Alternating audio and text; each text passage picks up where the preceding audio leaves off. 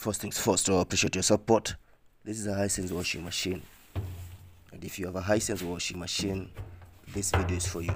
Before that, kindly like, subscribe and share. I love you guys, and I'm doing this content for you.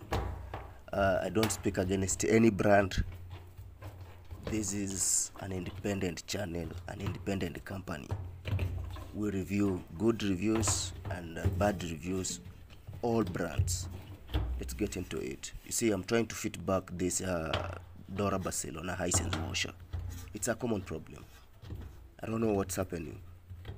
Once you're done with the laundry, the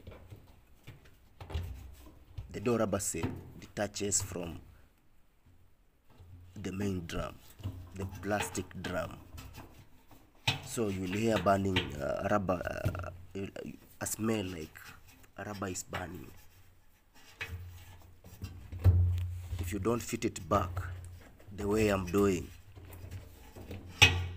the machine starts swallowing clothes. Now you get a blockage issue.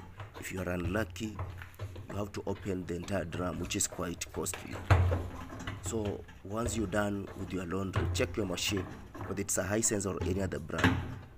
Check if the machine is intact. And this is how to fit the Dora Basil. It's simple.